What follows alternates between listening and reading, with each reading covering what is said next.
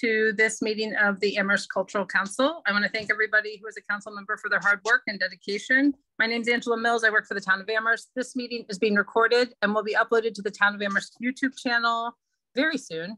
So without further ado, I'm going to turn it over to Julianne and Matt, our capable co-hosts. Have a great meeting, everyone. Thank you, Angela.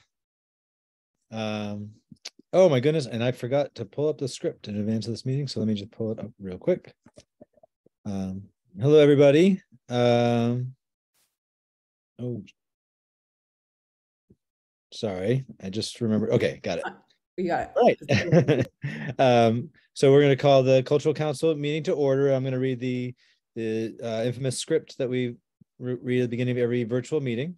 Pursuant to Chapter 20 of the Acts of 2021, this meeting will be conducted via remote means.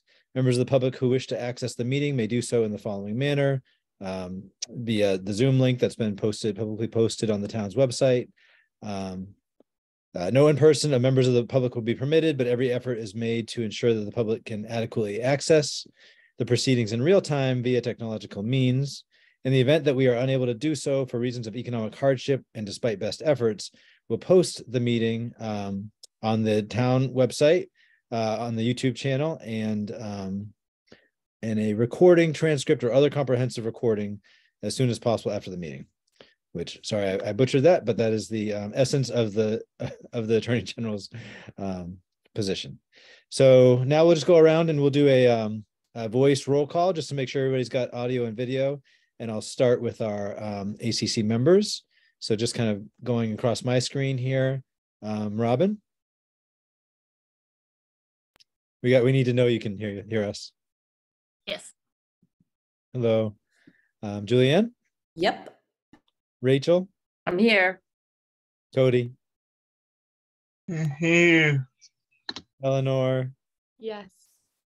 And then we have two illustrious guests tonight, which we're very excited, and we will announce them in due course. Sarah.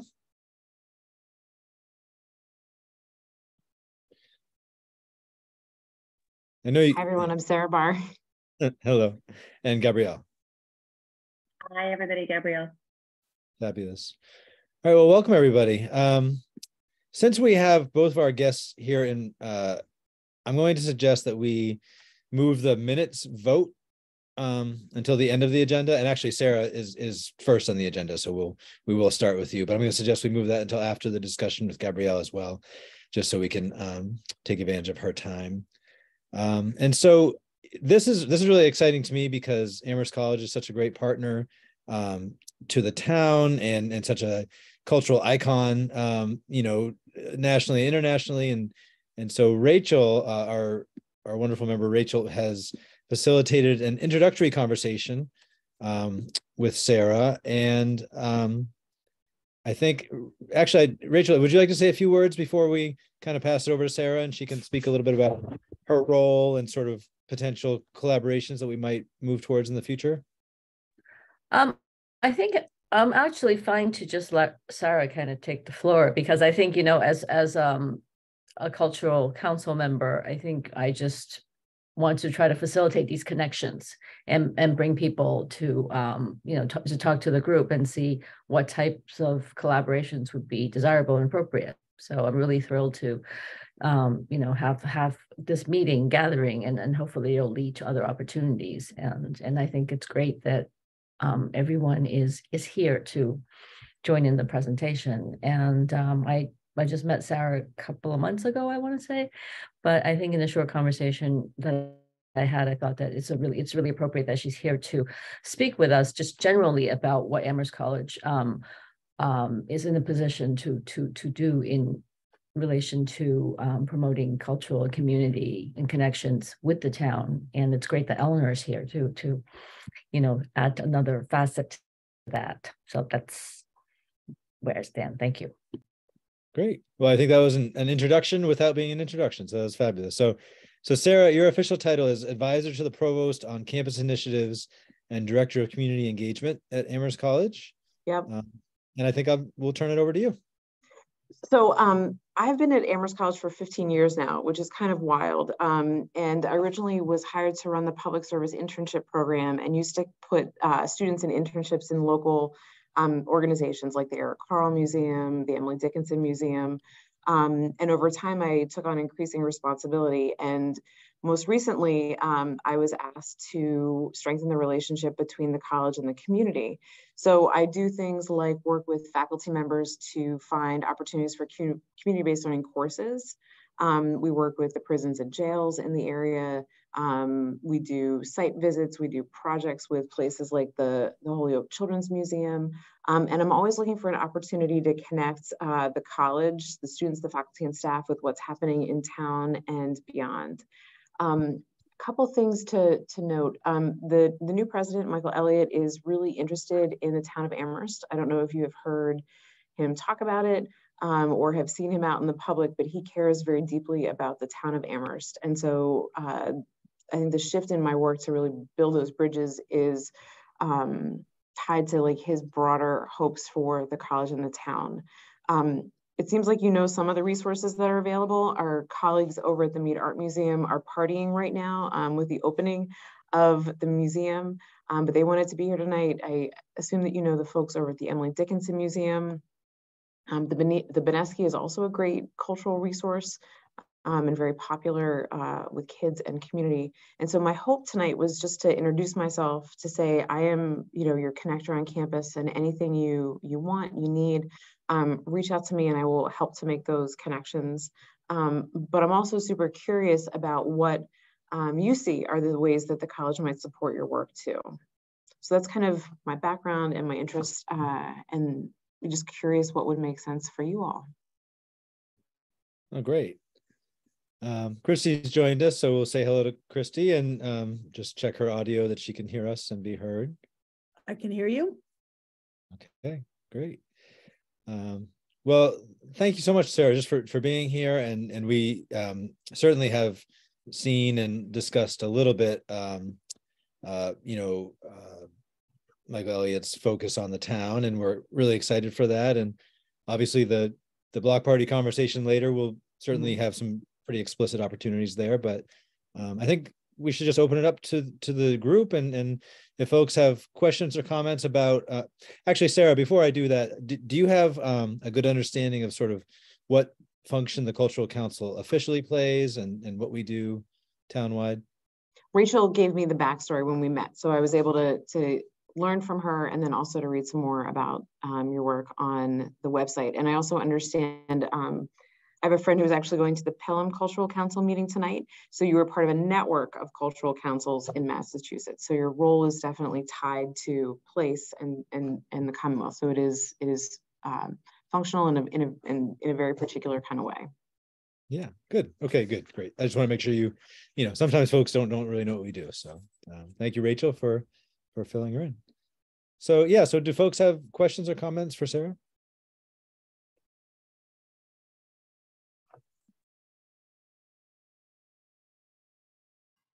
Hi, Sarah. So one of the things, there's so many ways to collaborate, right? Mm-hmm.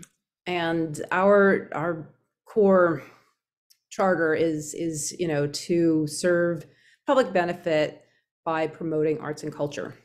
And here we are, it's February, it's pretty mild February, but as someone who's lived in other places in the country along the way, one of the hardest things for the community to do is to gather. And it's wonderful that the Mead's open again. It's a place that art and culture, like it's a go-to place, that's always going to happen. But one of the greatest needs in this community is to facilitate having places for people to gather. And I wonder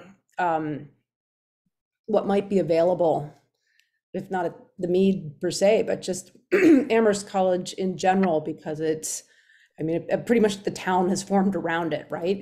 Are there opportunities, for whether it's arts presentations or years ago we wanted to do, I don't know if you've heard of Pechakucha. I just went to one. There was just a Pechakucha event for architectural growth. I had never seen one before. It was amazing. Yeah, that was something I had wanted bring, and we set it up. I was part of the inaugural Pecha Kucha in Knoxville, Tennessee years ago, the first one, and it was just an experience that stayed with me, how much fun it was and how much just cohesion there was within the community, both socially and for creative collaboration. And we wanted to do that. And we had it all set up. And then right when everyone was sent home for the pandemic from all the universities, our event was like the day after, 2 days later. So we canceled it. So, but just thinking of that, you know, one of the heaviest lifts there was, where are we going to do this? So Right. not that you have to answer now, but it would just be helpful to kind of know if there's availability of space and how that would work, if there could be a point person that, or certain people that we would go to either ourselves or for grantees to be vetted to have access so that more things can happen in the community. So a couple of things to say about that. So there is certainly space available on campus, and I can be a point person for the Cultural Council. I think there's a difference between doing sort of institutional partnerships, sort of like Cultural Council in the college, versus individual artists wanting to do display. There is actually a good example of this tomorrow night. The Ancestral Bridges exhibit that was in the Amherst Historical Society is coming to Frost Library. And it's a partnership between Ancestral Bridges and Frost. And it's pretty exciting because I think it extends the work that Anika and her family were doing in town and is really sort of linking the story of the town and the people who lived in Amherst with the college, the folks that lived here. So I think that that is actually going to be a really good example of collaboration between an organization in town and the college. So I think there's certainly events where people use, you know, Buckley for, I think the Women's Club used to do love letters there. But then there are also these partnership activities where the town and the college come together to do something. So those possibilities are there. So if there are things that you want to do or ideas that come up, please be in touch, because I can either get you connected to the folks that are also doing it on campus, so you can do a partnership thing, or if you didn't want to do it as a partnership thing and wanted to do it yourselves, to find that space. I would also, I used to do orientation trips to the town of Amherst and used a lot of space in town. And what I have heard from local faith communities is that, you know, they have big event spaces that they would welcome people in as well. So, you know, I know parking, accessibility, there's all kinds of things to take into consideration with events. But I think that people are more open to hosting those and being creative about event spaces as well. That's great recommendation, and thank you for offering to be a point person. That's, you know, really going to help us. And I would in turn ask you, as far as, you know, our charter here to you know, serve the public benefit through arts and culture, what do you think's missing? What do you think Amherst should have and doesn't have? Where could we improve or better engage or just start dialogue with the community? In terms of the town, or in terms of like this of students? I'd say arts and culture as a whole, and then certainly, since it's your role to relate it to the students, you know, do the students feel included in arts and culture? I'm pretty sure Eleanor feels. I was going to say, that's so glad she's here. We've had before her. We were really fortunate to have Cole, and it's been just, you know, a wonderful opportunity for the community to have their voices here. But just as a general overview, you know, since we have you here, what's working, where are the opportunities? So Eleanor, correct me if I get any of this wrong or if I go off track, but from my perspective, the pandemic severed a lot of relationships in the community. And I think this was felt more for Amherst College because students were in the bubble. Staff were not on campus. And so I think a lot of the relationships and a lot of the access to arts that people had before the pandemic have been lost. And so from my perspective, I think there's a lot of work that needs to be done to rebuild those connections, to help people feel welcome, and even to know where and how to access art. So I, you know, if this had been a question before the pandemic, I think it would have answered one way. But what I see everywhere is this deep hunger for activities, for connection, for community, for gatherings, and missing the memories of how to do that. So I think that the Cultural Council actually plays an important role, which is why I'm so excited about the art event in the spring, because you're creating the conditions for us to remember arts and culture and being together in an important way. But I've heard from so many students lately that they, really want to be in town and want to be in the community, and are looking for help and support to do that. Is that fair, Eleanor? Totally fair. Okay. I loved your description of that. I just had a friend come to me. She's taking this class called like Soundscapes of the Connecticut River Valley or something. It's a really good class. Really good class. And it involves really going out and engaging with the community, like through music and art. And she was asking me, she was like, well, where do I even start? Like she kind of had no idea or no sense of like what the musical landscape was here. And yeah, I don't know. I just think that class, and there are a lot like them, kind of what you were talking about, like the community center for community engagement is really interesting to me. Like it does feel like it's starting to be rebuilt. And obviously I wasn't here before COVID, so I don't have a before and after picture. But I love that Michael Elliott's really interested in that. I love that you're really interested in that. And it's so funny. I was just with my friend Cyrus today, who's our student body president, and he was talking to me about you actually. And then he was also talking about the Council of Student Town Relations. And yeah, I don't know if that fits into all of this, but that was a really interesting conversation as well. And the soundscapes presentations that the students make, that class has actually been going on for a decade, and it's documenting the sound landscape of the Connecticut River Valley. And they do public presentations at the end. So it is an amazing like cultural resource of our community, and something that really is designed to be welcoming. The last time they did it was before the pandemic in fall of 2019. And one of the student groups did a documentary about a local mariachi bands, and they came to campus and performed. So and these are all public events. And so I think it's like, how do we make these things more accessible and available? Totally. Yeah. Christy has her hand raised. I just want to say, Sarah, real quick, if you all are sharing this stuff on social media, please don't hesitate to, add us or tag us or whatever, We just got a new social media person named Kara, and like literally she is like doing this work right now and trying to amplify like whatever work is happening in town. So if you are on the social things, I barely know how to use them, I will make sure that Kara knows about that. That in particular sounds like a great thing that we'd love to share. Christy, please. Hi, Sarah. I'm sorry I came in late. I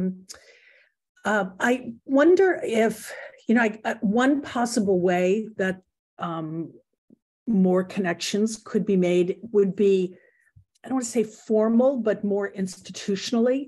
And what I'm thinking about, and I just wonder, and I don't know whether this is your brief or somewhere else, and the easiest way for me to explain it is to talk about a set of partnerships that I know about from the institution that I work at, which is a university not in the Valley, where a lot of, especially in the humanities, students are really eager.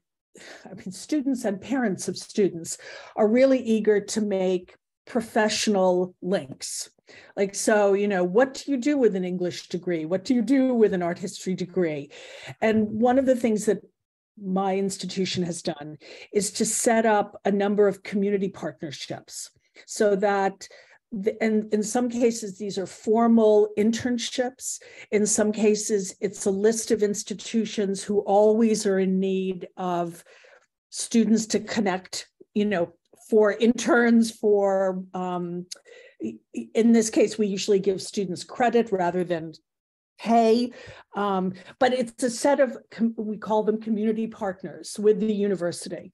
And so I wonder whether or not that's something that the Arts Council could, in a sense, serve not to, but to have a list to kind of keep our eyes open for groups or organizations that we could then direct towards Amherst College students or some office. At my institution, it's called the Office of Experiential Learning. But the other thing, so I just wonder whether or not that's something that, as we see institutions that or groups you know, that we could say, you know, here's 5 groups. If students are looking for internships, would be a good connection. The other, so that would be one possibility. And the other related possibility is that for particular courses, like the soundscapes courses or other course, where students or faculty are trying to develop experiential learning and to actually get students out into the community. I mean, of course, it can be done just sort of ad hoc, but in some ways, it's like we have the list of all these groups that are looking for funding, and we kind of know what's going on. And it's sort of that information, I don't want to say kind of dies with us, but it, you know, it sort of stays in house unless you're really looking to see where the Arts Council money goes. It just seems like we have a lot of information and groups, and you have talented students who are looking to develop real world professional connections and things for their CV that is more than filing, you know, that's real. Right. So is there some way, and maybe, you know, there must be an office at Amherst College that does experiential learning or, you know, some outreach, but how could we do that better? I guess. Sure. So the Center for Community Engagement, where my home is probably the logical place. And so we partner with everyone from the Mead Art Museum to the Sustainability Office, the Career Center, and our primary responsibility is local partnerships. And when I think about the local partnerships, I often talk about it in terms of like a wheel with a hub and spokes. So what I always try to do with a partnership is have as many different connections as with the college as possible. So if a faculty member goes on sabbatical or students go home over the summer, it's not that the relationship hinges on one relationship. It's actually like a network of support and connections for the college. So the example that I often go back to is the Amherst Survival Center. I was the board president at the Survival Center for a number of years. We've had interns. We're doing a new federal work study program with them. The Spanish department does translation work. We just did a day of service and students sorted foods. It's all kinds of networks. The former head of HR was on the board. And when I think about the kind of connections that we could make with other organizations in the community, it's the same kind of hub and spokes thing.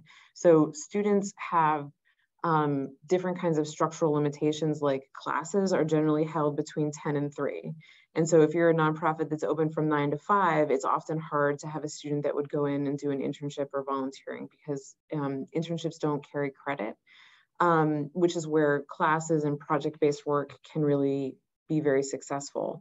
But there's also the kind of technical expertise that exists at the college as well. And so, you know, we have the writing center, we've got the library, like, you know, how do we connect resources?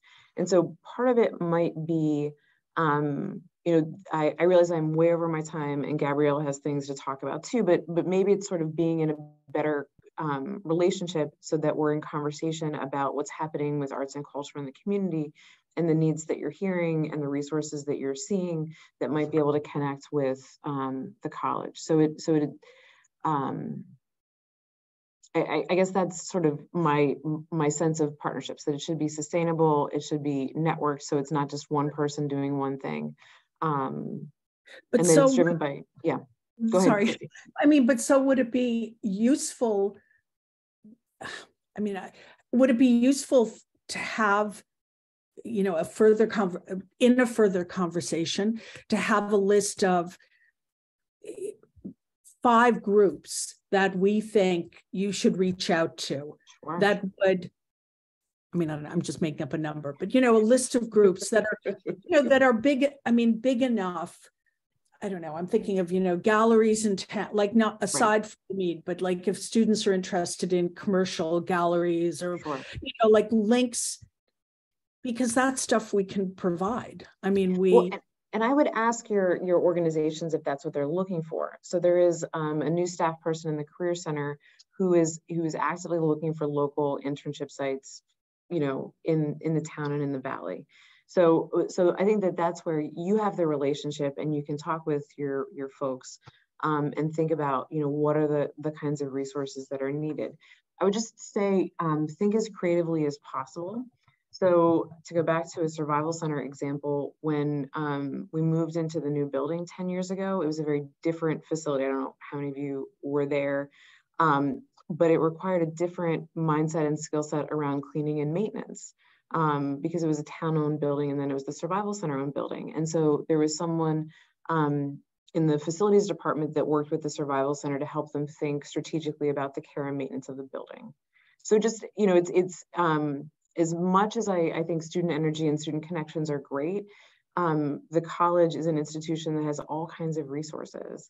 You know, Olivia is amazing, and she's my go-to person for K through 12 education, regardless of its arts or not, just because she's so thoughtful. So there's just lots of ways to make connections. So the more we know each other, and the more I understand what you're doing, the more that we talk about the kinds of things that are happening, I think the more those connections can be made. Yeah, I really appreciate that idea, Christine. I'll just simplify, or my simplified understanding too is that, you know, we are here as a, you know, we are here as a resource, and we do when we issue our grant award letters, we do try to take advantage of that the past couple of years to gather information. Like this year, we've gathered information about the block party. Last year, we gathered information about accessibility. So, you know, there are a couple of times when we really do have direct contact with a lot of artists and folks in the community, and so we can do it in a methodical way at that time. But we also just, you know, just because of what we do, you know, annually, we have kind of a pretty good ear to the ground in terms of the events that are happening, hopefully getting better as we get more in person. So I think the more we get informal, sorry, go ahead. Yeah, I was just saying that I think the more we can get people out to cultural council events, the more they're going to have the imagination for what's possible. So I think, so that's why I'm like so focused on relationship building and getting people out and about to see what's happening. Yeah. Yeah. So, oh, go ahead. And Leah, let's just do one more question for Sarah, and then I do want to move over to the block party a little bit. Okay. I just got back from work, so I kind of missed the beginning of this conversation. So let me know if this isn't exactly relevant. But I am a senior in high school, so I've experienced the relationship between the public schools and Amherst College in taking, I had the opportunity to take an architecture course for free. Oh, cool. And so I kind of have had the like, taking art classes, and then in that architecture class, there was a lot of work with the town. So I think Amherst College does this really great job, in my experience, of this partnership with the high school. And a lot of my friends are interested in these classes. So I think that is something really interesting. And I got to do it in the arts. I know other people might do it like in the sciences or things, but that is, I firsthand love that connection. I also have talked to some of the people running the Mead Museum outreach at events. I don't know if this was talked about, but having connections, I think, between when I'm super interested in getting youth involved in arts, like in terms of like kindergarten to 6th grade, getting kids really excited about art really broadens our prospective grant pool later. And it's also just great. So I think having college students working with the Mead and being the ones to get children excited about art, like that was happening outside. I thought that was great. And then also, I've been thinking a lot about brainstorming ways to kind of make a newsletter or some way to condense all the information about when the dates of our grants are and push it either on social media or paper to hopefully have more people come and community involvement. So yeah.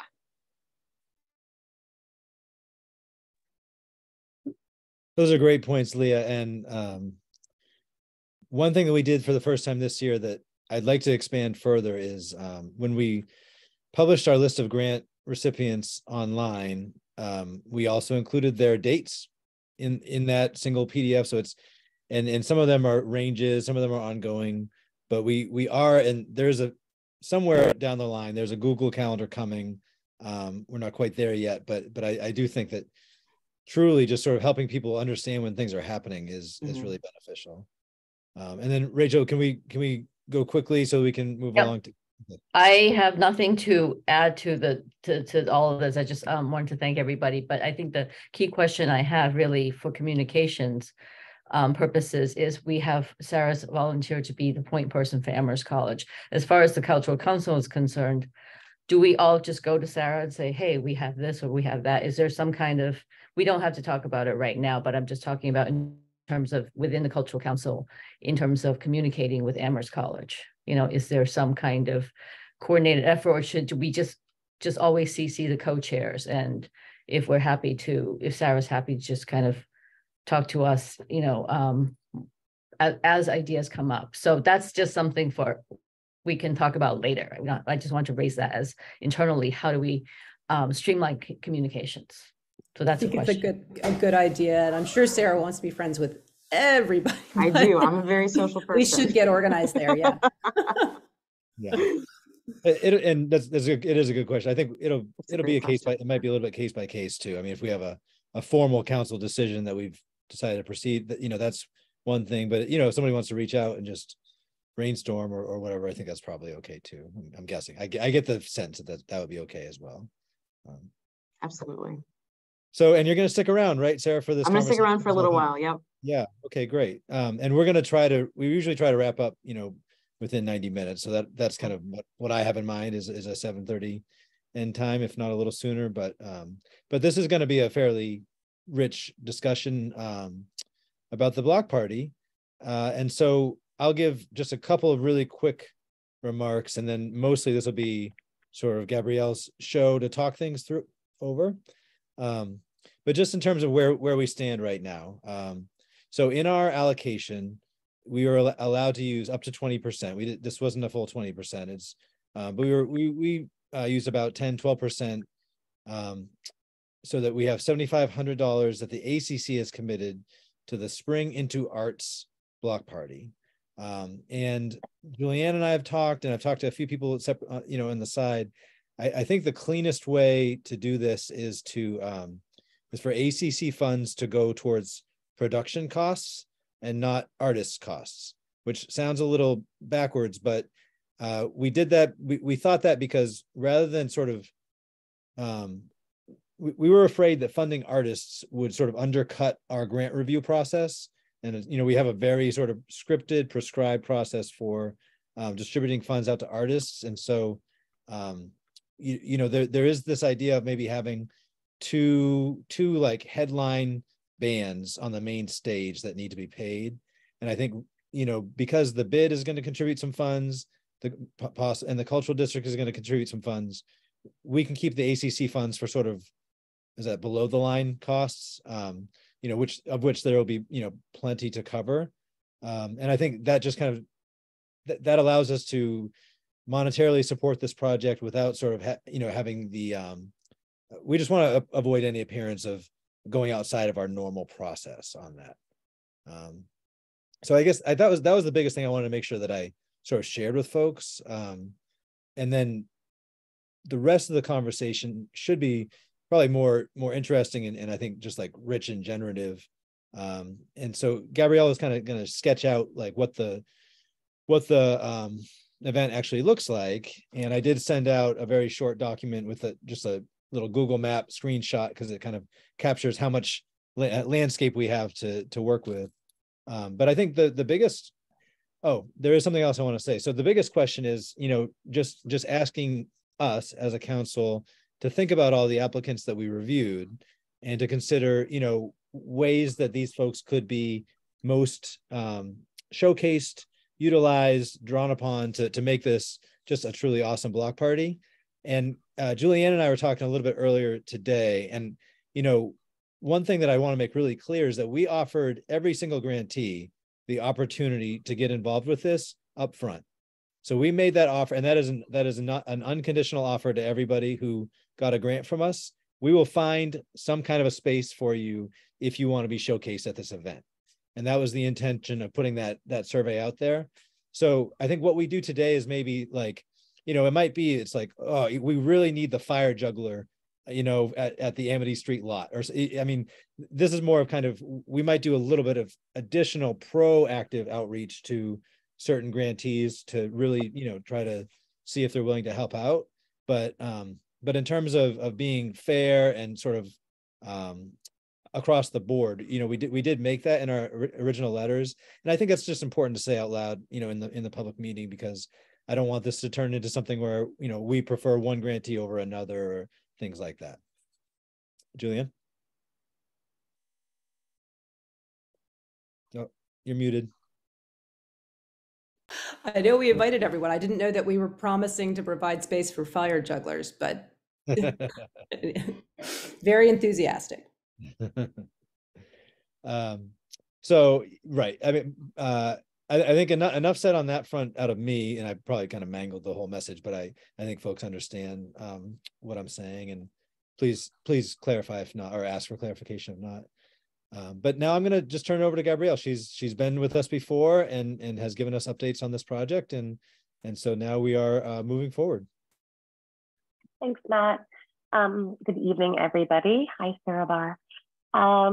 So a small group of us met, Eleanor, Matt, Liz, and myself, to sort of get some preliminary, sort of boundaries to this concept. I want to start by saying I think the name is going to go more into the spring into art cultural event, and we're going to sort of remove the block party name from it, because although we do want to close off the block from the top of Amity and where North and South Pleasant meet, between the two banks, if you will, and go all the way down to North Prospect Street, which is where you see the Stronghouse Museum. Block party, I think, for the town of Amherst and our greater community is really about food and the businesses. And we do that in September, and that's very important to us. This block area is not as food heavy. It's not as many restaurants. We have 47 restaurants downtown. The majority of them are where we usually host the block party, which is between North Pleasant all the way down to Kendrick Park. So we're going to call this more of a cultural party or something like that, because what we really want to do is on May 7th, which is a Sunday, from 12 to 5 p.m. is host a event that is about artisans, crafters, performers, and makers, and hope that this brings people downtown to support all of our businesses and restaurants and things. But we're not going to ask all the restaurants to come over to this block, because I can tell you right now, that's what it'll be. It'll all be food, and we won't have any space for artists and crafters and makers, etc. One of the things that we are asking is the town of Amherst also give us the entire parking lot that is to the right of the Amherst Coffee. So the Amherst Cinema parking lot, which is back behind it, will remain open for parking, which I think we're going to definitely want and need. And that Amherst parking lot will become a really great area for makers, creatives, and artisans to set up their tables, and they can sell, and they can, have a market space there. So that's going to be curated by a small group who is going to, hopefully some of the people that were awarded Cultural Council grants, and also makers in Western Mass. So it's going to be a very local makers market, but we're really excited about that. We're also looking at the Stronghouse, which is the Amherst History Museum, and their front yard. They're talking amongst their board members about something that they can curate inside, but we have that beautiful front lawn, which may be where the fire juggler goes. Right next door to that, we have the Jones Library, who we're reaching out to. We're going to communicate with them about what they might want to do inside the library. But again, we've got that great parking lot outside, and I believe they're going to be putting up the tent again this summer. So that might be something that can host something inside the tent. Right up from them, we have the bank building in the Roberts block, which is now Kaya International. They have a really beautiful out front patio where we can do things with the Mead and the Benesky, maybe like Eleanor had reached out, like a dinosaur dig, and then Mead a hands-on art project for younger artisans and future artists, which can be really great. And then, of course, we have the Drake right next door, which is going to wrap the evening with our 5 o'clock chamber music series. Is going to happen at 5 p.m. that day to bring that all in and bring it all home, which I think is going to be really nice. We would like to put a large portable stage at the corner of North, where sort of the Amity meets North and South Pleasant. And on that stage, we can do lots of different things. We can definitely bring in sort of bigger named, fun funk band, something that'll really drive people. But before and after that band, we can work with, again, artists and creatives and performers that have been awarded from you if they would like to come and join us. That stage can be used for dance, it can be used for spoken word, it can be used for music. So we have a lot to play with there and a lot to program. We would like to engage Amherst Cinema.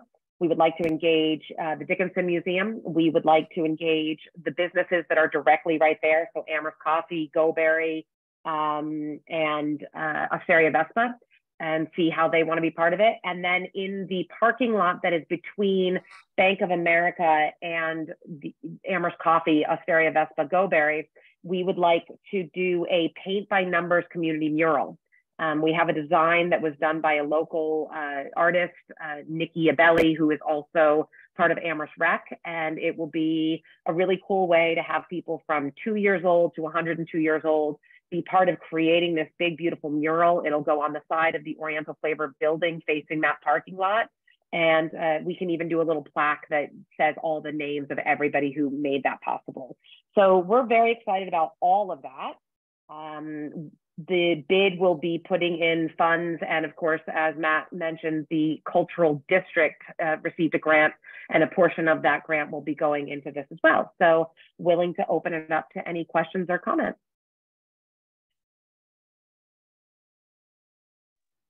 Robin?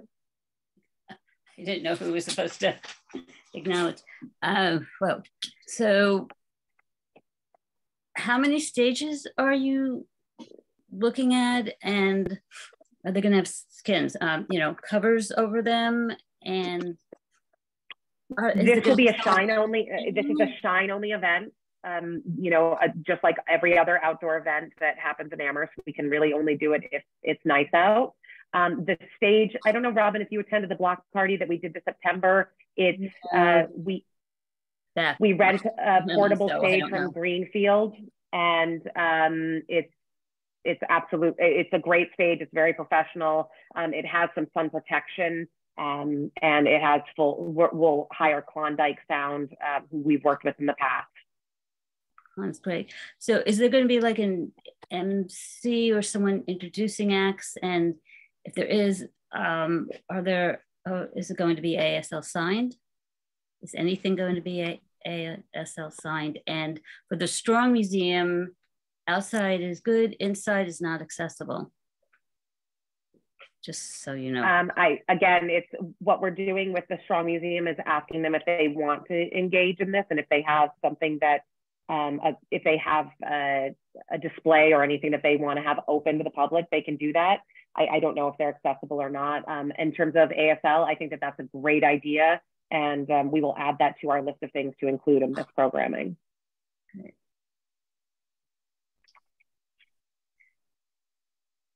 So, what is this fire throw? I mean, it's great, but is that someone who's already been hired, or is that just an idea or a concept? Or will there be like people on stilts and puppeteers and storytellers? Is that all still being figured out? And are there separate stages? Yeah, like, is there, so Robin, I was making a joke. I was making a joke about the fire breathers. Okay, that's what I. No, the point is, and I think we'll just ask Gabrielle to take another second and kind of slow down with it. But what I was hoping for is that we as a council can look at, the spaces that we currently have in mind, and just sort of like when I sent everybody a draft document that included the Kaya front lawn as like a very much identified space, and everybody knows what I'm talking about.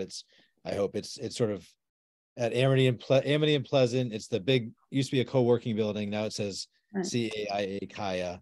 That front lawn / porch space is up for grabs. I mean, that's like a true identified space where we can showcase grantees pretty much throughout the 5 hours. And then in front of the Jones / potentially inside the Jones is a second space. And I think the Strong House front lawn would be a third space. So really that table that I sent out before should have so that's three: Kaya, Jones, and Stronghouse, and then potentially time on the main stage as well.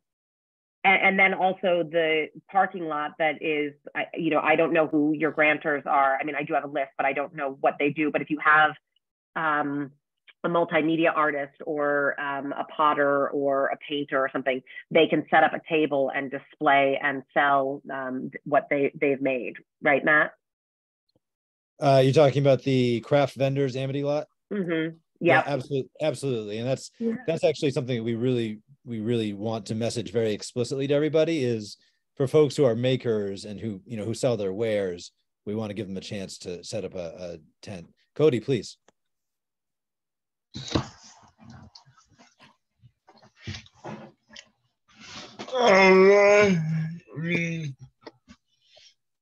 I had a really cool idea for one of our grantees. And one of our grantees is older now, Paula, and I was thinking maybe we reach out, say, hey, you want to do a showcase as a way to promote the event, which will happen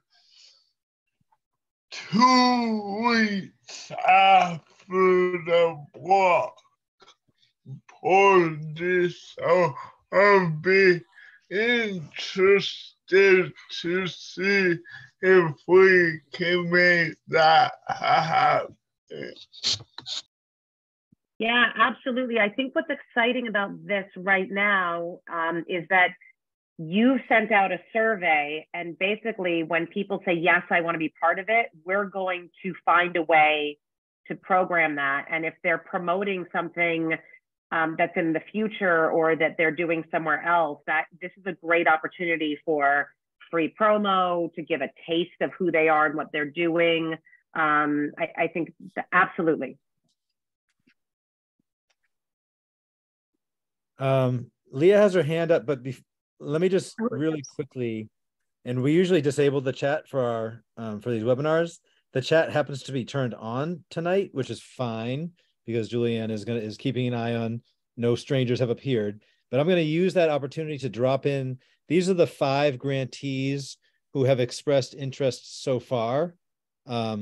Just because some folks probably have their panel book up on the side or a list of grantees on the side. So I just want to show you this. These are folks who, when they got their award letter, they literally put into the little survey, yes, I'm definitely interested. You got to read everything pretty carefully to even catch the survey, I'll be honest. So, it's going to bear a little bit of repetition to actually get people in, but I just for the sake of our council, these are the 5 grantees. And then Leah had her hand up, but Julian, I don't know if you want to clarify something first. Sure. Liz Larson joined us. Thanks for coming, Liz. Good to have you. I've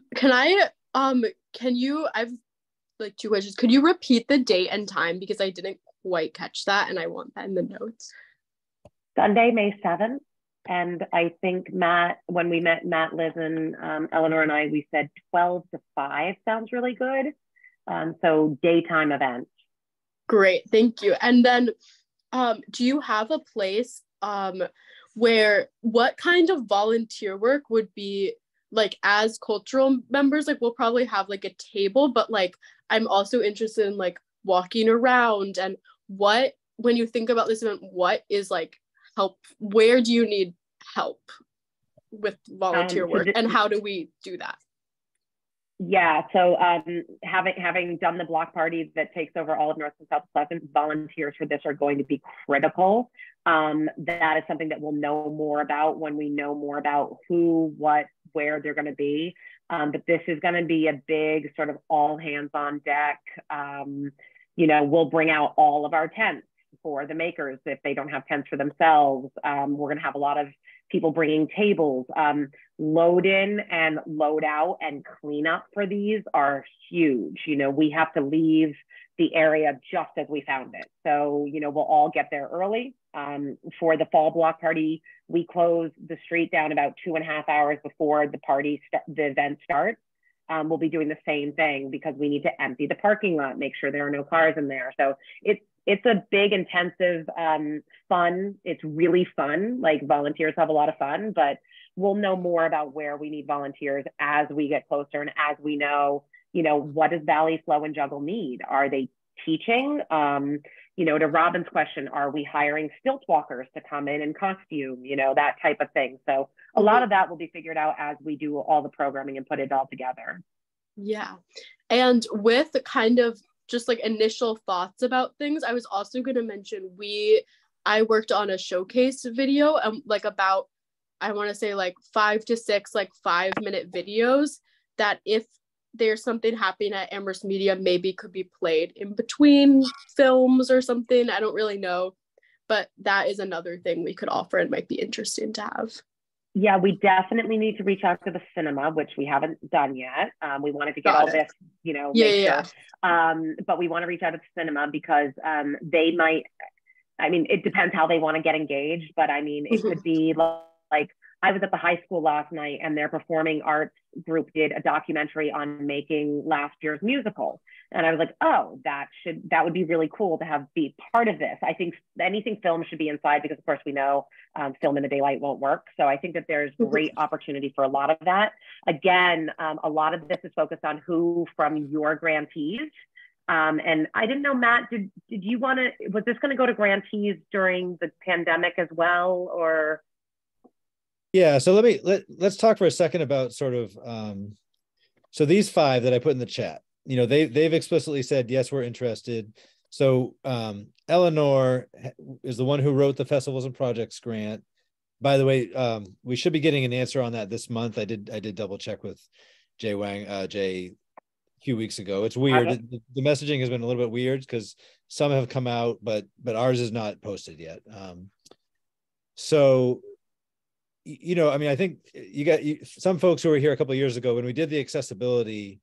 We really did a hard push to improve accessibility, and it took a lot of case management, for lack of a better term. You know, ongoing communication with grantees about, you know, all the various like details that they need to know about. And as we looked at this, we realized this is going to be a lot of, you know, there will be a lot of this. And so I know that Eleanor and I are already we're invested in terms of, you know, helping to do some of that communication. And I think, so I guess I'll start by saying, if anybody else on the council wants to participate in that aspect of things, like, you know, sort of reaching out to grantees and pulling them in, we could definitely use 1, maybe 2 more people to just help with the case management side of things, the communication. You know, we're all volunteers here, so we're doing it, you know, between classes or between jobs or whatever. So it's, you know, if 1 or 2 more case management type players would really help. And you can think about it, or you can email later or whatever. But I think really tonight I would love to, like, my hope was that we would get a kind of an image of what this was going to look like and feel like, this Spring into Arts, you know, block party / you know, no food block party. And then genuinely think about our list of grantees. You know, we have 73 grantees. So, you know, besides the 5 who have already kind of stepped forward and said, you know, yes, we're game, are there other grantees in our big list that come to mind as somebody that you think we should really celebrate? And one idea that I had sort of tossed around with Julianne, and I don't know if we landed on it, but we could actually all turn our cameras off for 5 minutes and just skim the panel book and just look at our notes and see if anything comes to mind. And I'll follow the will. If folks don't want to do that, we don't have to, but it did seem to me like maybe it would just be helpful to take a minute and look through.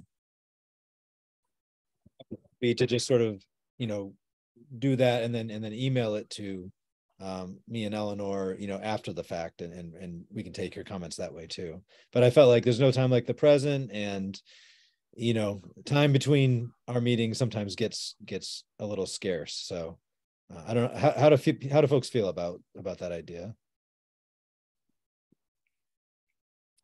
Eleanor says that's a good idea. Yeah, it's like doing an in-class assignment, like it. That's right. Okay.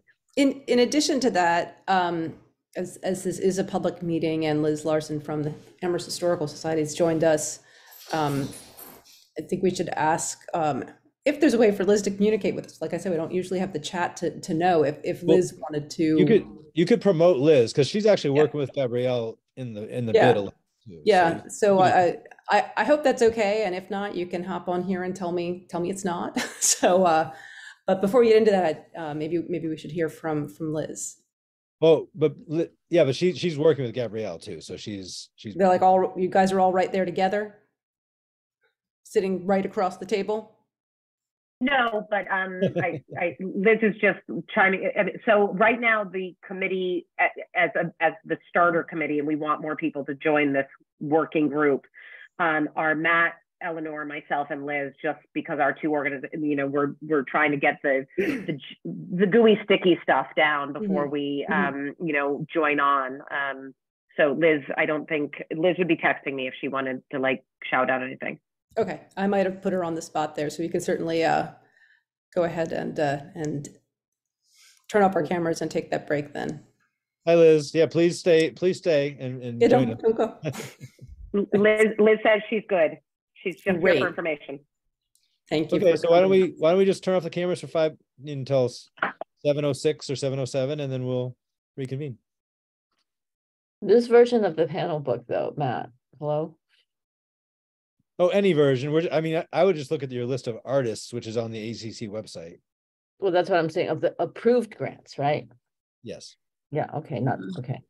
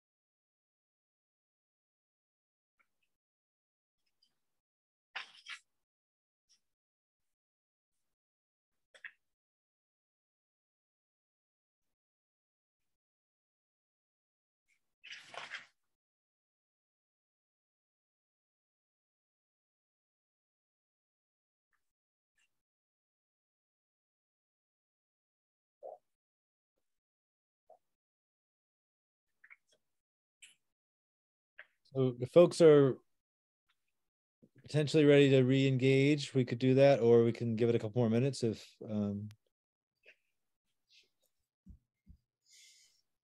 I was actually quite surprised when I just pulled up the list of grantees. I immediately saw 2 or 3 that I just thought, yep, you know, and obviously all of our grantees are wonderful, and truly, if somebody's putting on a concert series and they want to have a booth or a table and pass out pamphlets at this, absolutely, that's a wonderful thing.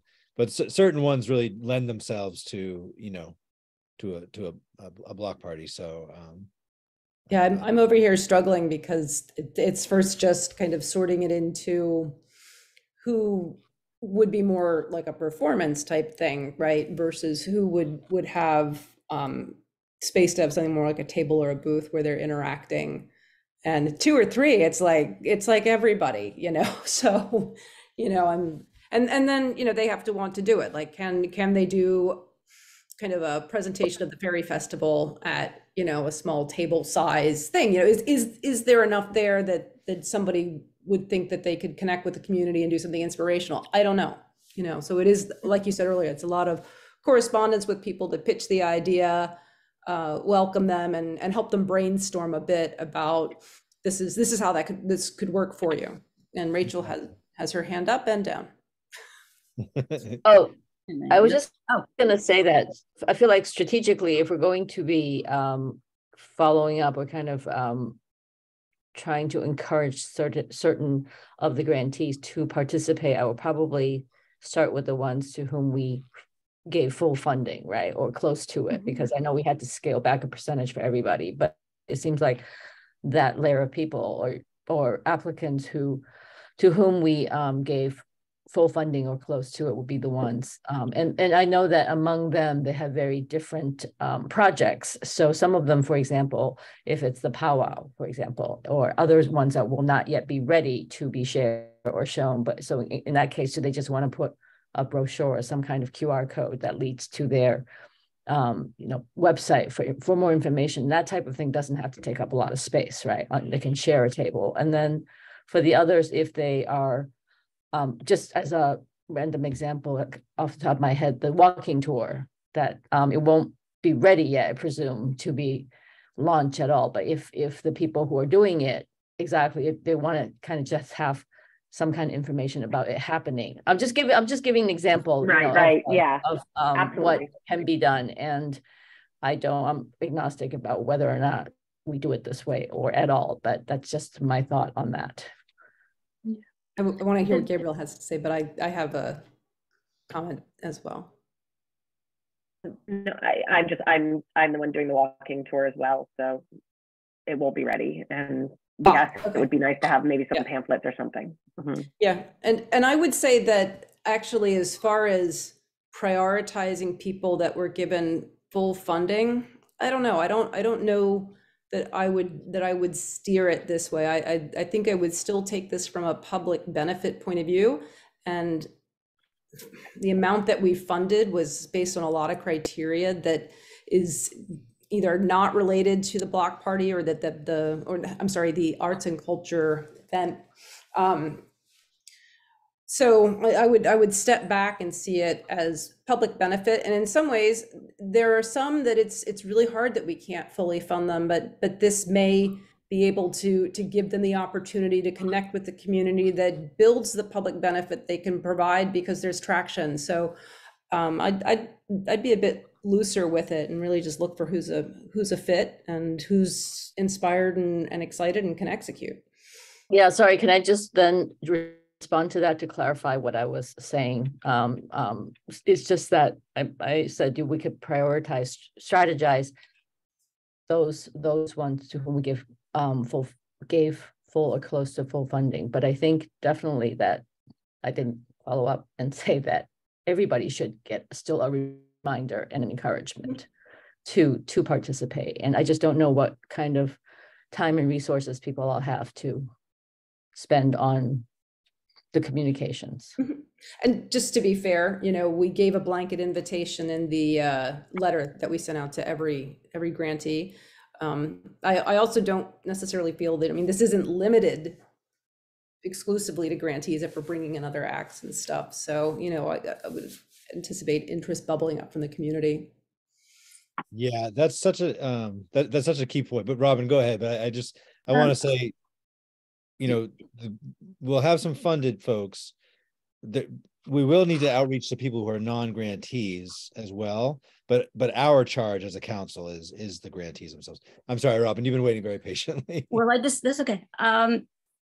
Is there going to be more than one stage? And like you mentioned, maybe using the library, that could be, you know, maybe the children's area where there's more participation and storytelling and magic and painting or whatever it is they do. So I am wondering if it's, and is there going to be like an area where we could have dancers or, and, you know, and are we going to like bring in paid more headliners to this? And is there the money? And what's this?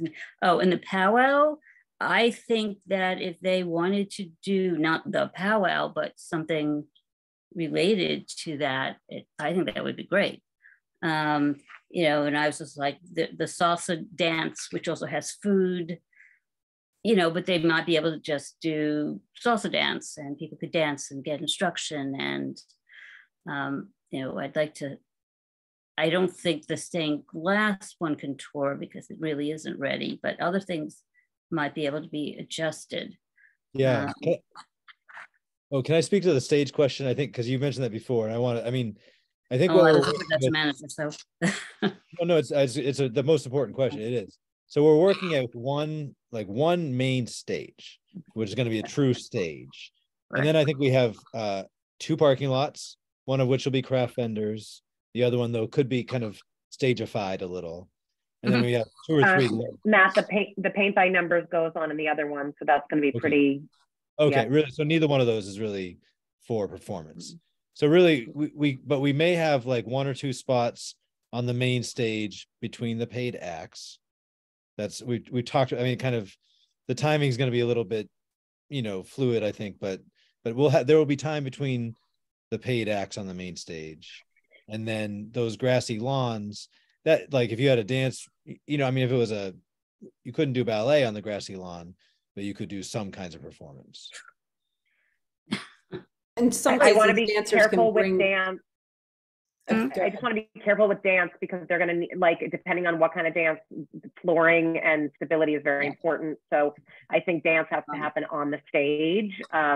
It won't have a Marley floor. And, you know, so it just, but we can, that's something, what's really awesome about this is that we are in the very, very, very baby stages.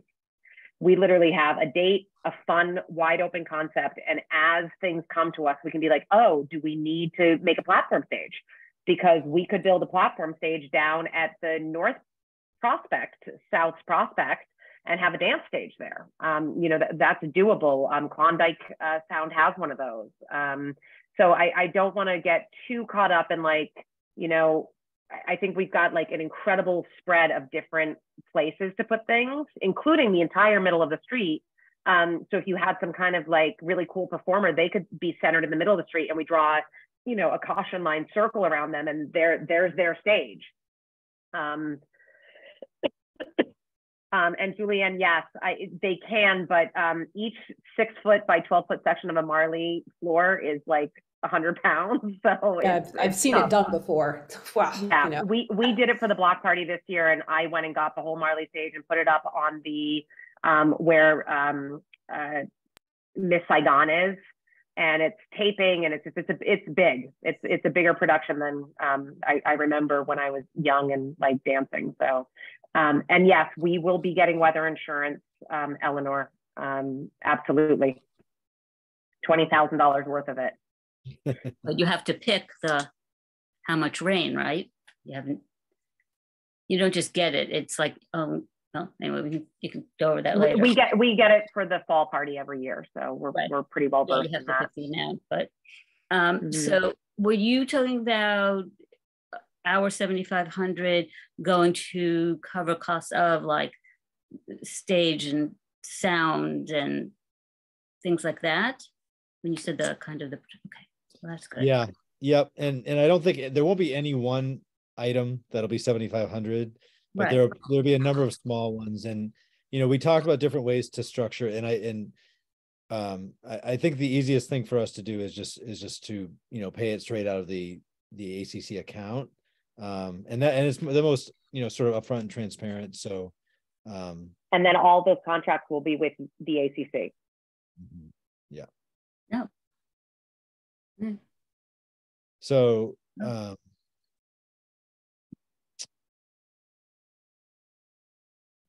was going to say, so you mentioned, salsa, Robin. That was one of the 2 or 3 that really jumped to mind for me. Yeah. I'm wondering if folks had others that really jumped out to them.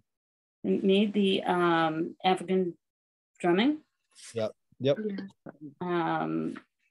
And a couple of them already are in the 5 that said they were interested. So yeah, something with the powwow, you know, maybe the West African dance workshop. If we're doing kids, you know, magic, there's a couple of them. We have a lot of, oh, sorry. Yeah, they're just ideas. It's kind of how we want to do it. And if we have these other places, the grassy knolls and the library, it can expand and have more, but it's kind of like paint this broader palette, and then you figure out, you know, which colors you can use and which ones you don't. And then putting on my Downtown Amherst Foundation hat, which we received a grant from you to make all of our high school programming that we're doing gratis. You know, it would be fun to see if we have gaps, we could go to the high school performing arts department. You know, so we've had 2 cabaret nights. We're going to, by the end of the year, have 4 different jazz nights. We're hosting a fundraising event for the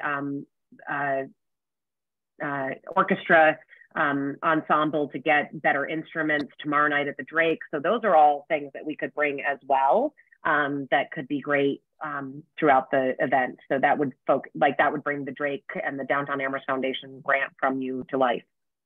Yeah, I would also add on, as a high school student, we put on this this play festival at the high school. I don't know if you're familiar with like briefs or student writtens, which are 5 to 10 minute plays. Briefs is in the fall, and they're picked, but student writtens is in the spring, probably very close in line with this event. And it's student written, like 5 to 10 minute plays with like minimal sets. Costumes could be bring, which would be, I think, a really cool way to bring in performing arts department. We also have dance ensembles.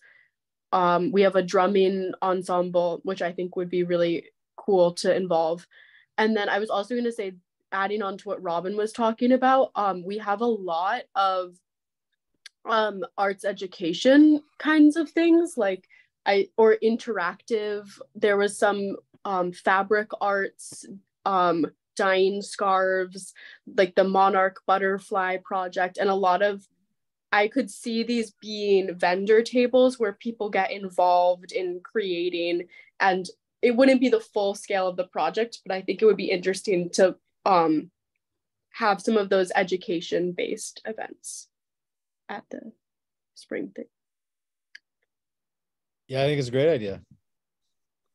And, you know, obviously we have a liaison to the schools because we did give the grant, you know, through the bid to the schools. But I think certainly we can go above and beyond that. Yeah. Is the Drake going to be a stage for the whole festival, or are you thinking that's just for the closers? No, the Drake has programming that evening at 5 p.m. The Chamber concert series, they'll be doing load-in and sound checks earlier that day. So the Drake is off the calendar, like it's not part of the block party, as it were. Oh God. The stage that we bring in will be part of that. And so the council awarded the Downtown Amherst Foundation through the Drake fund. So like we could invite the funds that made possible the high school performers to come to the main stage at the party, but not on the Drake stage. For sure. And are the concerts kind of, are you expecting like people at the spring event are going funneled to those concerts, or is that completely different? It's completely different, but what a nice way to wrap things up with a chamber music concert. It is a ticketed event, so it's, I don't want to make it part of this because I think it's very important that everything at this event be free, but it'll be happening. Got it. Thank you so much. I know we covered this earlier and I didn't write it down and numbers fly in and out of my head, but the date, I have it in our letters, is May 19th, and that's a Friday. Yes, that again, that was like spitballed at some point, but it really needs to be on a Sunday or we can't get parking. We can't get the parking lot. So we don't Bank of really America, have a date right this minute. Yes, May 7th.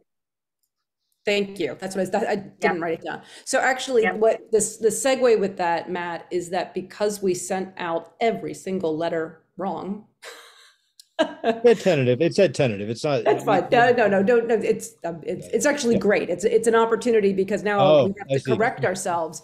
So we can craft some sort of a message and take that to the community and maybe be suggestive of, hey, a little bit more of a call to action, that if you're a performer, that does this kind of stuff, or if you would you be able to present your art or fiber and fabric making and weaving at a table type thing. So I think we could, this is great to like really kind of streamline some of this outreach, prompt them again with the new date, and kind of pitch different concepts and then see if any of them are going, oh, that's me, I could do that.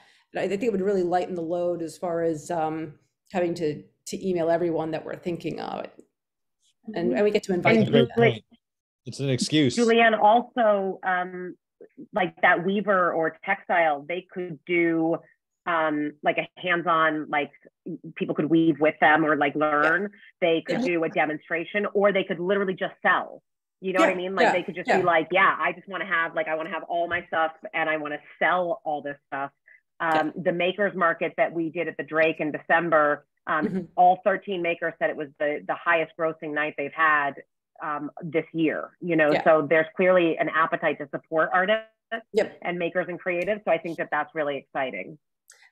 And if somebody were to come to us who's not a grantee and, who is a maker in the community, and they say, I want to be there, I want a table, what are we doing for them? Does anybody have to pay for that, or how does that work? Yeah, Liz has a small group of people that she'll be working with. She'll be the one working on the maker side of this. So anybody who has a cultural council grant who wants to be part of it is in. And then anybody who wants to do, we're trying to look at a sliding scale and figure that out. We don't have the answer right now, but it's we'll put out a call to artisans, crafters, and makers for that. Great.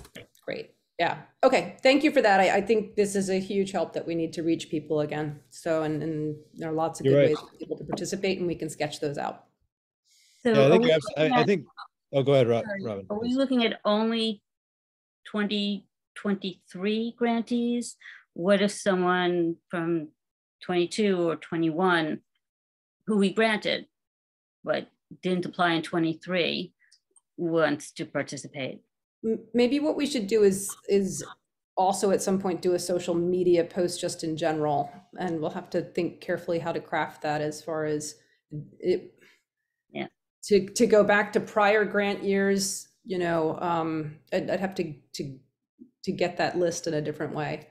Well, I don't mean necessarily reaching out to them, but if they see this and say, in the interest of everybody was shut down for COVID, we want people to participate, whether they're grantees or not this year, prior years, if it brings community benefit, we want this, and a good time, right? I think the way we have to do it is be open to any 2023 grantee. I think they're the priority. And then beyond that, we can, it might be a little bit of I hate to say the time, time sensitive thing, like, as people come to us, we can find spots for them, and we do have a lot of creativity and flexibility, but I think at some point we'll run out of space. Hopefully, hopefully this thing is rich and teeming with great artists, and not, I think that would be a problem we'd like to have if we have too many. Yeah, I think Matt, to that point, I'm going to tell you right now from experience, in just a little bit of this that we've done, the reason why we're going to have a pay scale is because it's so exciting and incredible how many artists, performers, etc., are in the Valley. I mean, it's huge. So it's going to be Amherst centered first, and then we'll kind of trickle out from there. But it's not going to be hard to fill this and to pack it full of really incredible talent. Yeah, it's great. It's exciting. Yeah. So looking at the clock, if folks think about this and have other thoughts, just shoot them over to me and Eleanor, and we will bring them to Gabrielle and Liz, and then we are going to, we're looking for 1 or 2 other people to help with case management. Leah, I know you're interested, and that's awesome, and you also helped us with the accessibility. So you kind of know what goes into the back and forth. It takes a lot, but it's worth it. But it does take a lot to sort of help answer all the questions that folks have. And I should, one last thing I didn't mention earlier that I just want to make sure everybody knew is that the Mead has really explicitly said, yes, we're in, and we want to have a place there, as has Benesky. And Benesky, it sounds, Eleanor, correct me, like archaeological dig, is that the direction they're thinking? Yes, yeah, I had thrown that in there, and they really liked that, I think. So that's, I think, what we're thinking of, kind of like a sandbox kind of mock archaeological dig. But I think their availability does depend a little bit on student of like their students who work there and like their availability around then. I think I still haven't heard back from the Dickinson. So if anyone has another contact or something, I can like look at who I sent an email to, or if anyone knows someone there who would be good to talk to, let me know. We're going to reach out to the Eric Carl and the Yiddish Book Center and Hampshire College and UMass as well. I'm not sure when, who, or where, but And Eleanor, I can actually help you with all of that. Thank you, Sarah. So I do want to throw out that cultural district is important as well, because the cultural district's putting a lot of money into, a good sizable amount. So we'd like to wait for Carl, Yiddish, Hampshire, to see what we have from the cultural district and the cultural council before we expand. Yeah, that's a good point. The geographic boundaries, if folks don't know, of the district only includes now. In spirit, I think it's bigger than that, but the reality is that there is a map, and I've seen the map, and it doesn't go all the way north and south. So, and while it sounds like we have a ton of space, it's incredible how quickly, and especially if there's, the fall block party, 7,200 people came to that. Wow. So, this is the first year, this is our first annual, but I think we have to be, we want to, we've got to have a lot of pedestrian space, and we have to have space for people to breathe and move and feel safe. It's also this is the first annual, so I think our focus just needs to be on having something that people enjoy and that they look forward to next year. And, that kind of always leave them wanting more concept, somehow that might apply to our planning here as well. That's a great point about it being annual. Speaking of always leaving wanting more, since we're at 7:30, the minutes, and Gabrielle and Sarah, I don't know if there's any other urgent items that you all wanted to come to. I did want to get it's just important that we get our minutes posted for the deliberation meetings, because it's such a big part of our process, so, but Gabrielle, please. Can I go? Oh yeah, you may be excused. Yes. Thank you. Thank you very much. Thank you, Gabrielle. Take care. Thank you. Bye. Bye. So does I did send them out. There's a kind of late this afternoon, but I did send out draft minutes of the deliberation meetings. Does anybody have comments on those or want to make a motion to post them?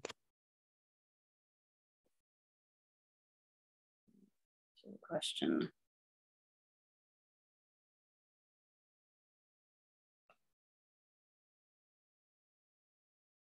My comment is I'm good.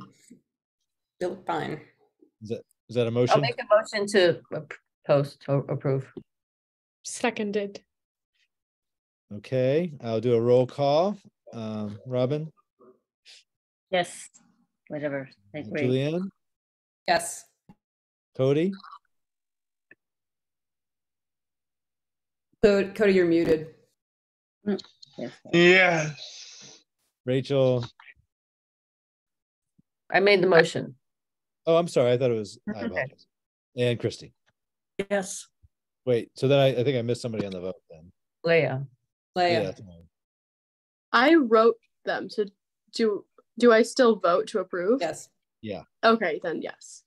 All right. Well, thank you very much for doing that. I just want to make sure that was taken care of. The other, I did add to the agenda late a grants update because Julianne, so folks may remember that MCC knew this year, I think because there were so many COVID amendment requests that were date changes, venue I mean, there's just so many tweaks. MCC for this year's grants allows us to approve date changes and amendment changes with just 2 members as opposed to a quorum. But we do need to update what changes we approved, and then those need to go into the minutes for public posting. And Leah, we can email you those so you get the whatever details correct. But Julianne, I don't have them in front of me, and I think there's only 1 or 2. I'm sorry. There's only 1 or 2, and they're both just date changes, I believe. Yeah. Okay. So I think I do have them, and I'm sorry that I have some background noise here, but let me see if I can run through them. So one that we had was a date change for, I believe, Ghost Ensemble, which was the grant title was we're talking 2023, Matt, right? Before I'm off to the races here. Yep. Okay. Yeah. This was it's the Rewild experimental ensemble music. This was scheduled for December 16th and it was canceled because of inclement weather, and it is now rescheduled for April 16th. Let me see if I can find the other one. Wait, do I have to write down the original date and the rescheduling? We can email, if you'd like it again, it was December 16th, 2022 originally. And now it is April 16th. Wait, December 16th? Yeah. Okay. And then let me just pop over into the email and I might be able to find the other one. So modification requests. I only have this one. Let me make sure. No, I'm incorrect. There's another one where Paperback Magazine asked to change theirs, and they are now having their event at the Augusta Savage Gallery, and that will be on February 15th. Oh, really? As far as the original date, just a second.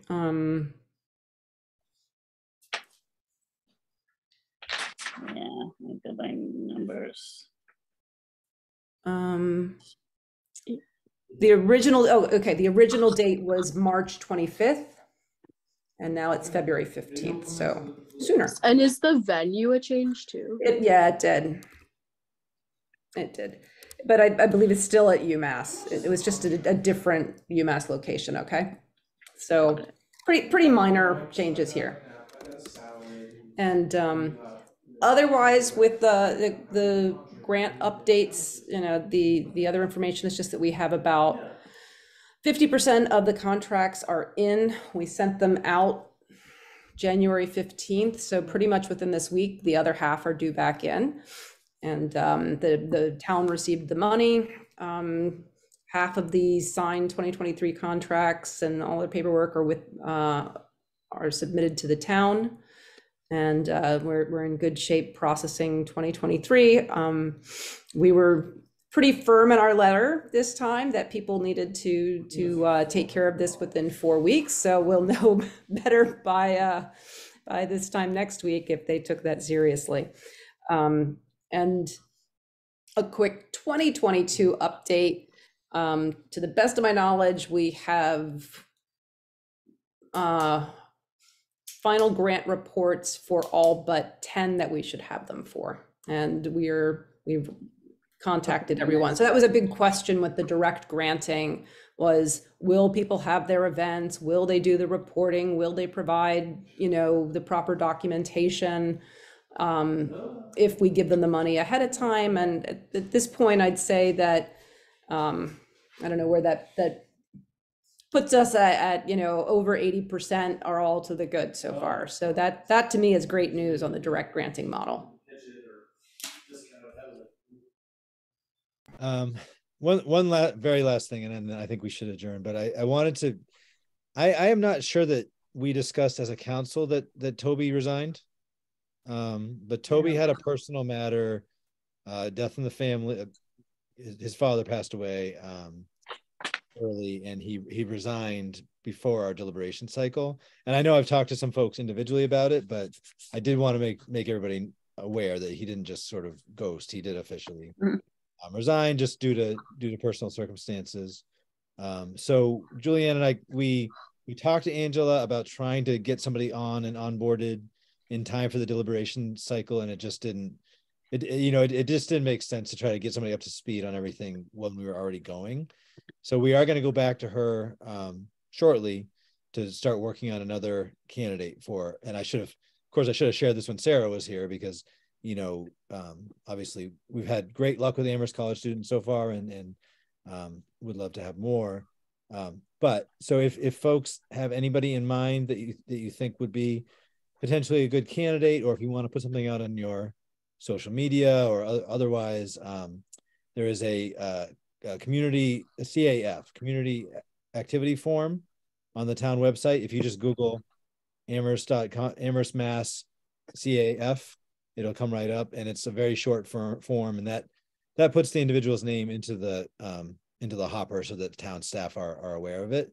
Obviously, they can just email us or Angela, or literally anybody on this council can help with that. Plus, this is my last few months. So that's right. So you will be needing that opening will also. And Robin is going into an unbelievable sixth year of amazing service, and so there will be 2 slots. We'll have at least 2 slots to fill. So we're not in any rush to do this. It's really most imperative when we're getting closer to the deliberation meetings. But that it all takes time just to get the interviews scheduled and all that. So, and if anyone's thinking they'd like to be treasurer going forward, since we're losing Robin, she's really whipped it into shape. It's simplified. It's really become a much lighter task, and Robin's really gone to the mat for us as far as switching from the reimbursement model to the direct grants, with all of the modifications that happened with COVID, and it made this very complicated, but it's really getting to be a well-oiled machine now that's very streamlined. And thank you, Robin. And without the reimbursements also coming in, it should be a lot easier. Yeah, we're just vetting everything up front, which and putting it out, within basically a 1 month period or less, and then it's just much better. So, just something to keep in mind if anyone is looking to serve even a little bit more. Get to really know what the grants are and what's going on and all of that much more than I did before. So, and so that part of it is good. Okay, Cody, I see you said I can help on the chat. Did you mean with case managing grantees, that side of things? That is one Cody. Yeah, right. Okay. That was, Yeah, I right. saw it coming. Yeah. Yeah. All right, I'll put your name down. Um, Okay, what everybody. was Well, the oh, Rachel, please go ahead. Yeah, I have two logistics questions. One is, do we have a date for the next meeting? The other one is with regard to recruiting new council members. What is kind of the time frame? So for example, if we want to like recommend people to apply, do you and Julianne foresee like maybe trying to fill Toby's vacancy in the coming 2 to 3 months, or is it just whenever someone, because if people are going to be sending in applications, at what point are you hoping to review a whole bunch? I guess that's, if you have an idea about that at this point. Just the sooner the better, I think, for them to put it in. But in reality, we'll probably we'll work with, really this is the town manager's responsibility, and we don't vet things that they're the ones who kind of bring us the interviews. And so I would anticipate we'll try to fill both Toby and Robin's slot at the same time, rather than, because it's, she schedules everything sort of at once. So I wouldn't anticipate bringing new folks on until, honestly, August or September, late summer. So folks have time to think about it and stuff, but it's a quick form to fill out. So I would say, I wouldn't tell, I would just say as soon as, if they think they might, even if they're not sure if they're interested, filling that out, then you learn a lot more through the process. And we had a few people, we've had people who we've interviewed who then said, this sounds great, but we're not interested due to the time commitment or some other reason, I would add that as soon as possible is key, and that actually, getting through the interview process, and as we get into the summer and everybody's out on vacation, it can be kind of hit or miss with the town. So while I don't think someone would actually come in and start their service until around then, we do want to get the process rolling. We're already in touch with Angela as far as we need to do this. And if we told people around June, send in your application, there's no way that we'd be likely to bring them in by August, or even quite in time for deliberation. It'd be really tough. We're actually very lucky to get Eleanor and keep her. So thank you for being here. Yes. What was your other? We've been trying to do second Tuesdays, but we'll resolve it through email. We'll get the date. Second Wednesdays? It's Wednesday. I thought we were trying to do second Tuesdays, and then today was an anomaly. Oh. Am I crazy? There's always an exception. So we're talking about next month, right? Yes. Okay, because I had down, oh no, that's a different thing. Okay. No, I did. I have down like Valentine's Day, which seems very strange. So we could potentially do the 8th, but again, I think we can work that out by email. What was the public comment that was on the agenda? Yeah. So, but that's something that we've been advised we need to keep on there in case there is a member of the public who wishes to make. Oh, got it. But it wasn't an existing comment that we needed to talk about. No. And Liz, who was in the audience, was actually a member of the meeting. I mean, she's just part of Gabrielle's team. I think she's doing some work for the Downtown Foundation. And I can also add on that I can maybe talk to teachers and spread the word, trying to get hopefully 3 new student members going again. That's fabulous. Yes, 100%. I mean, I think we lost something when we didn't have all 3. That was a really fun part of the process. But we did gain. Leaving us, right? What's that, Robin? Where are you definitely leaving us? I don't know where I'm going to college, so I think it depends. But I don't even know if I would be allowed to stay. I would want to, but I wouldn't want to take it from someone who's like living in Amherst and wants to be involved in that. My thinking is that you can use your permanent address at your parents' house, but That's I'm definitely going to go outside the lines to make sure that we can keep you as long as you're willing to help. Yes. I hate to lose you. I thought you told us you declared early acceptance somewhere. No, I was applying, but I got waitlisted, so I applied wide, and now I'm just like waiting until spring. But you know, it's a gambling game, and I feel like it actually, as I was going through the process, there's so many people that are trying to explain. They're like, it's this group of people, and they're trying to make it, and I was like, oh, I totally know like what that is. So I think having the experience of reviewing things has made the process of applying for things easier. Oh, that is such an interesting comment. Yeah. Yeah. Committees are wonderful, but they're not always the most efficient way to do. Yeah, kind of like how we're like, oh, like we have too many music grants and it's not personal, but we can't fund as many music grants all the time. And that's basically what college admissions is. And it's not personal, but it's just, you know. Yeah, you have to fit that's into hilarious. Categories. I never would have made that connection. Yes. All right, everybody. I think we're going to adjourn. Motion to adjourn, all that, or just Are we off? Yeah, we're good. Camera? Okay. Thanks all. Bye. Hi, everyone. Leah, did you get